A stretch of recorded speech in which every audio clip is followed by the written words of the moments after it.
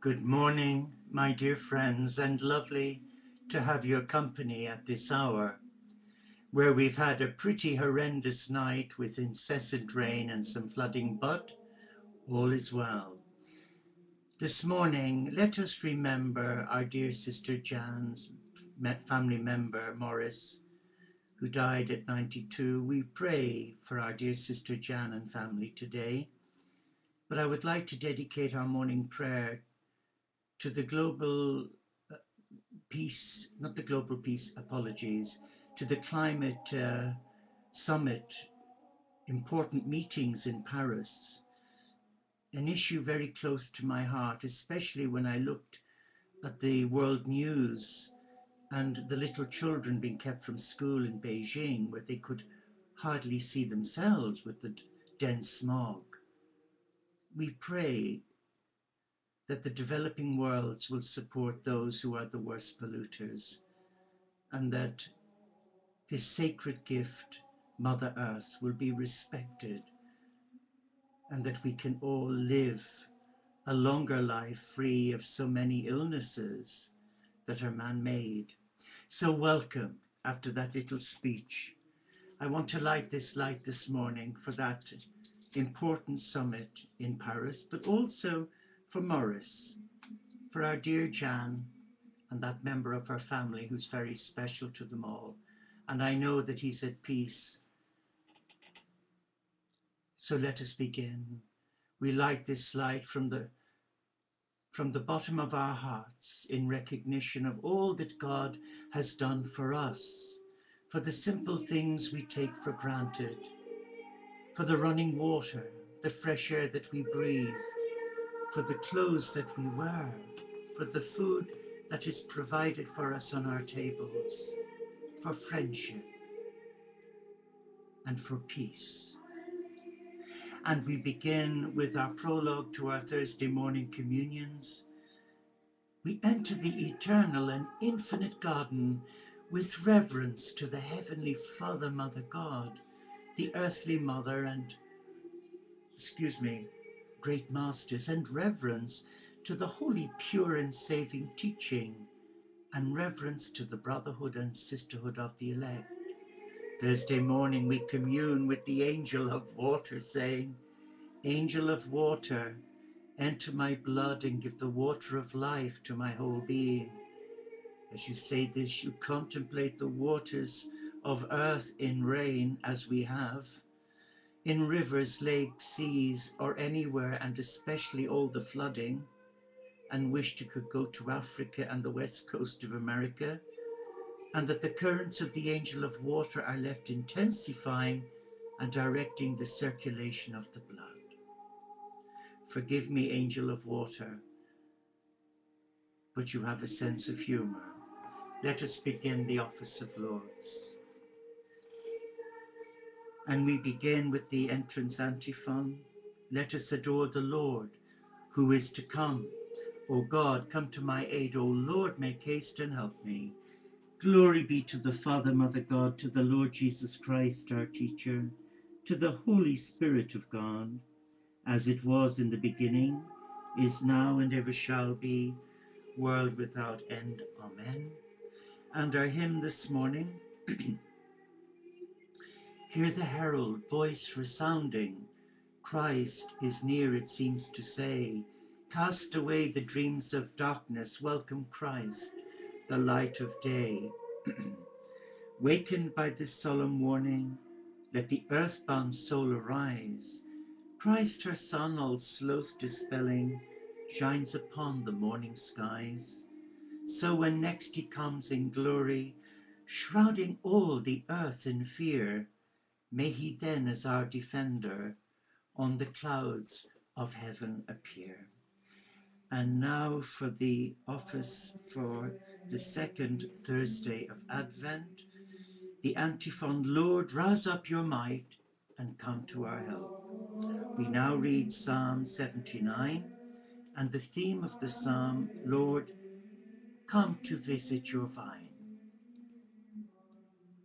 O Shepherd of Israel, hear us. You who lead Joseph's flock, shine forth from your cherubim throne upon Ephraim, Benjamin, and Manasseh. O Lord, rouse up your might. O Lord, come to our help. God of hosts, bring us back. Let your face shine on us and we shall be saved. Lord God of hosts, how long will you frown on your people's plea? You have fed them with tears for their bread, an abundance of tears for their drink. You have made us the taunt of our neighbors. Our enemies laugh us to scorn. God of hosts, bring us back. Let your face shine on us, and we shall be saved. You brought a vine out of Egypt. To plant it, you drove out the nations. Before it, you cleared the ground. It took root and spread through the land. The mountains were covered with its shadows, the cedars of God with its boughs. It stretched out its branches to the sea. To the great river it stretched out its shoots. Then why have you broken down its walls? It is plucked up by all who pass by. It is ravaged by the boar of the forest, devoured by the beasts of the field. God of hosts, turn again, we implore. Look down from heaven and see. Visit this visit this vine and protect it. The vine your right hand has planted. Men have burnt it with fire and destroyed it. May they perish at the frown of your face. May your hand be on the man you have chosen, the man you have given your strength. And we shall never forsake you again. Give us life that we may call upon your name. God of hosts, bring us back. Let your face shine on us, and we shall be saved. And now the Gloria. Glory be to the Father, Mother God, to the Lord Jesus Christ, our teacher, to the Holy Spirit of God, as it was in the beginning, is now, and ever shall be, world without end. Amen. Lord, rouse up your might and come to our help. And the second antiphon, the Lord has done marvelous things. Let them be made known to the whole world. We now have a canticle reading from the prophet Isaiah, and the theme of the canticle, the rejoicing of a redeemed people. I thank you, Lord. You were angry with me, but your anger has passed, and you give me comfort. Truly God is my salvation. I trust I shall not fear, for the Lord is my strength, my song. He is my Savior. With joy you will draw water from the wells of salvation. Give thanks to the Lord, give praise to his name. Make his mighty deeds known to all his peoples. Declare the greatness of his name. Sing a psalm to the Lord, for he has done glorious deeds. Make them known to all the earth. People of Zion, sing and shout for joy, for great in your midst is the Holy One of Israel. We pray the Gloria. Glory be to the Father, Mother God, to the Lord Jesus Christ, our teacher, to the Holy Spirit of God, as it was in the beginning, is now, and ever shall be, world without end. Amen. The Lord has done marvelous things. Let them be made known to the whole world. And now our third antiphon. Ring out your joy to God, our strength. Our final reading is Psalm 80, and the theme of the psalm, solemn renewal of the covenant.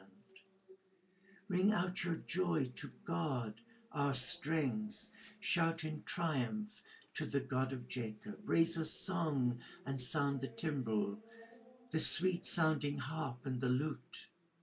Blow the trumpet at the new moon, when the moon is full on our feast.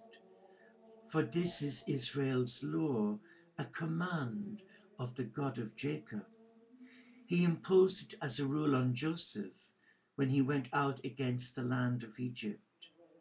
A voice I did not know said to me, I freed your shoulder from the burden. Your hands were freed from the load. You called in distress, and I saved you. I answered, concealed in the storm cloud. At the waters of Meribah, I tested you. Listen, my people, to my warning. O Israel, if you would only heed. Let there be no foreign god among you, no worship of an alien god. I am the Lord your God, who brought you out from the land of Egypt. Open wide your mouth, and I will fill it. But my people did not heed my word, and Israel would not obey. So I left them in the stubbornness of their hearts to follow their own designs. Oh, that my people would heed me, that Israel would walk in my ways. At once I would subdue their foes, turn my hand against their enemies. The Lord's enemies would cringe at their feet, and their subjection would last forever. But Israel I would feed with finest wheat, and fill them with honey from the rock. Let us pray the Gloria. Glory be to the Father, Mother God, to the Lord Jesus Christ, our teacher, to the Holy Spirit of God, as it was in the beginning, is now, and ever shall be, world without end. Amen. Ring out your joy to God, our strength. And our special readings for this Thursday morning of Advent reads, and the first scripture reading is from the prophet Isaiah, chapter 45, verse 8. Rain righteousness, you heavens, let the skies pour down, let the earth open to receive it, that it may bear fruit of salvation, with righteousness in blossom at its side. This is the word of the Lord. Thanks be to God. And the short response read, the glory of the Lord will shine on you, Jerusalem. Like the sun, he will rise over you. The glory of the Lord will shine on you, Jerusalem.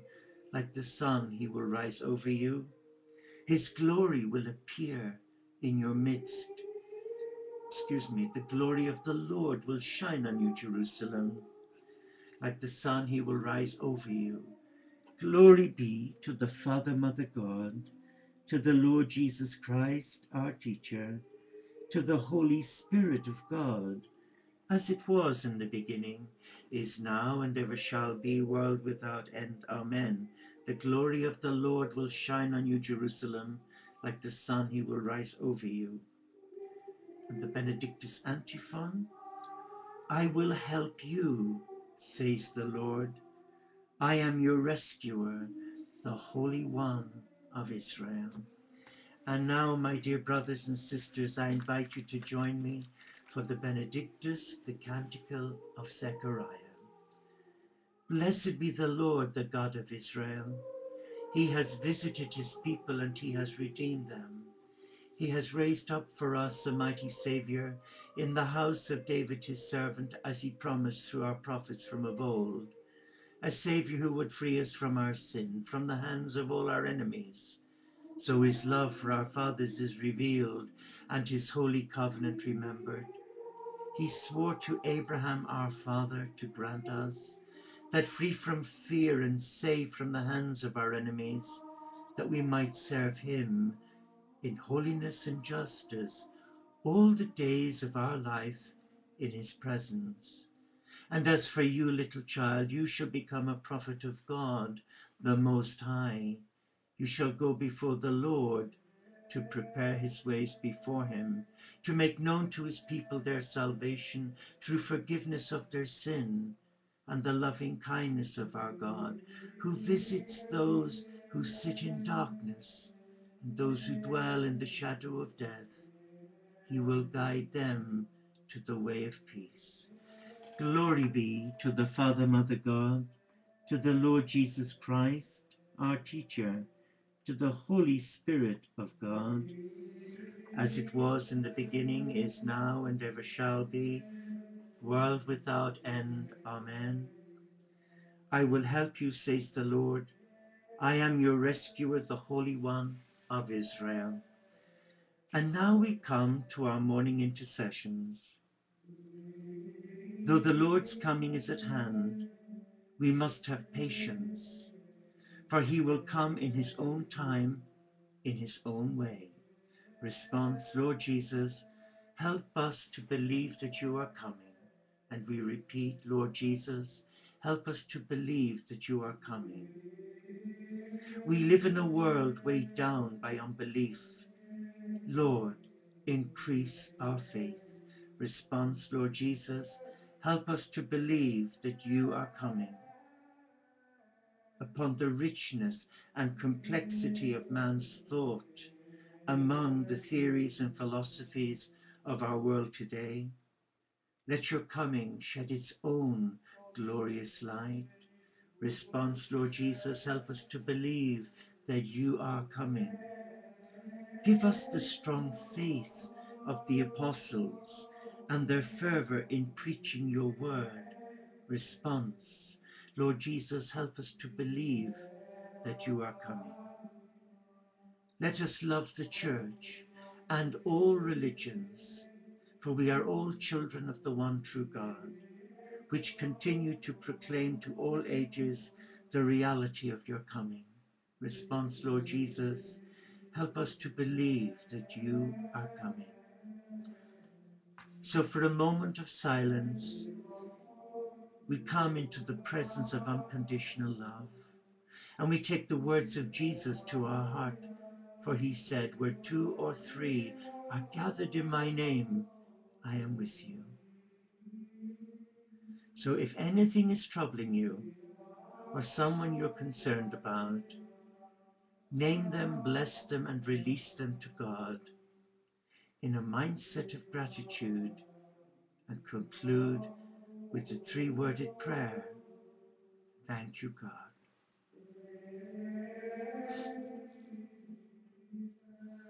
This morning, we remember our dear sister Jan and her husband John and the family travelling to York, several hours' drive from where they live in St. Helens, to attend to the funeral of Morris, who died aged 92. We hold the whole family in prayer this morning, and for dear Jan's friend Sheila. We remember dear sister Sue and her friend Mary and all her family. And we remember brother Paul, and we give thanks that Courtney is now back home safe and well. But I want to pray a special prayer of gratitude, Lord, for my dear brother Paul, a true soul brother, and for the wonderful work he's done for me in creating this beautiful banner to reflect Celtic Franciscan spirituality. Lord, we are truly thankful for being instrumental in the two communities coming together as one loving voice, united in heart, in spirit, and in Franciscan joy. Lord, bless Brother Paul today, and bless all the brothers and sisters of the Order of Franciscan Hermits and the Aromatic Servants with Brother Bjorn and young Brother Mark. We pray for Brother Paul's friend Joey and Sean. This morning I remember this important global conference on global warming in Paris. And I just commit the whole process, the arguing, the toing and froing, and I just give it to you, Lord God, and pray that St. Francis will oversee all the minutiae, dot the I's and stroke the T's, so that we can take responsibility for this beautiful earth and the atmosphere that we are destroying through culpable greed. And we praise you, God, this day for our Holy Father, Pope Francis, and we look forward expectantly to the year of mercy. But we pray for all religious leaders to unite, to come together and to exhibit your compassion and unconditional love to all members of your family, regardless of whether they're believers or non-believers. We pray within the Christian community to become less judgmental, more forgiving, more tolerant, and more loving. In the words of our dear brother Gandhi, who said, "I like your Christ, but not your Christians, because your Christians are not like your Christ."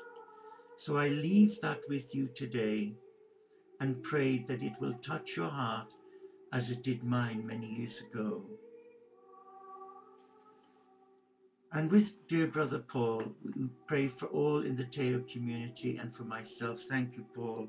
And for dear brother Rob, for the Muslim community, that they know that they are loved and in the prayers of many Christians. We pray that the senator being put forward by the Republican Party, Mr. Donald Trump, who's inciting racial tension here in the UK, if he's allowed, and despite a petition of over 300,000 voting to have him banned from the UK, I believe that he should be allowed to come and to face truth, to face his own demons, and not to be winning votes on pure blasphemy and inciting racial tension. We pray for the Muslim community of the United Kingdom and the USA.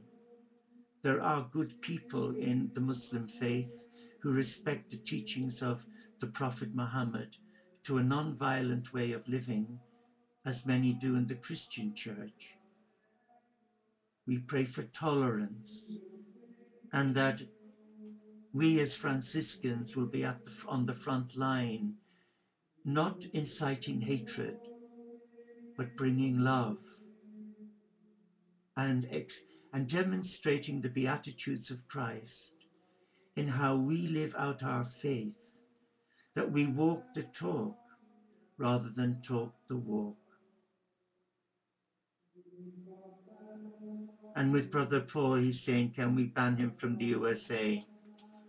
Well, he may be rich in the eyes of the world, but for those of us who love God and who have surrendered our lives in service to God and who have taken a vow of detachment, where we have surrendered everything, yet we are rich, spiritually rich, I sense in my heart that Mr. Donald Trump is really very spiritually impoverished and playing to the sympathy vote. But we pray for him. We pray for him, and that the people of America won't be so gullible, and that they stand up for righteousness, integrity, and especially truth. So let us conclude, before I go into a democratic speech or as a speech to support dear President Obama, whom I love dearly and respect. Let us pray the Lord's Prayer. Our Father, Mother God, hallowed be your name. Your kingdom come. Your will be done on earth as it is in heaven. Give to each one of us this day the strength, the courage, the fearlessness to glorify you in how we live our life. Protect us from the times when we have failed you, when we've deceived one another, when we have violated your love in thought, word, and deed with our brothers and sisters. Protect us from the forces of darkness, negativity, despair, and gullibility. For thine is the kingdom, the power, and the glory forever and ever. Amen. And our closing prayer this second Thursday of Advent reads, clear a pathway, Lord, in our hearts, to make ready for your only Son, so that when he comes, we may serve you in sincerity of heart. Are you listening, Donald Trump? we make our prayer to our Lord Jesus the Christ, who lives and who reigns with you and the Holy Spirit, one God, forever and ever. Amen. And that, dear friends, brings us to the end of morning prayer. And now for the blessing from the beautiful Celtic Christian Church of Iona, the blessing of heaven, the blessing of earth, the blessing of sea and sky, on those we love this day, and on every human family, the gift of heaven, the gift of earth, the gift of sea and sky, the gifts of brother sun and sister moon, and the animal kingdom, be in your heart this day and every day you live. Amen. As I blow out this light, I blow the unconditional selfless love of a Father, Mother, God, who's calling you today to agape. Amen. Namaste, Shalom, Inshallah, Paxet Bonum, Om Shanti, Solo di Caritas, Salam Alaikum, peace, and thank you for being here at this hour. I pray you have a beautiful day or sleep wherever you may be, and may I wish our dear brother Paul a restful sleep. God bless you, dear friend, and thank you for your loving support to our Franciscan community. Peace be with you all. Amen.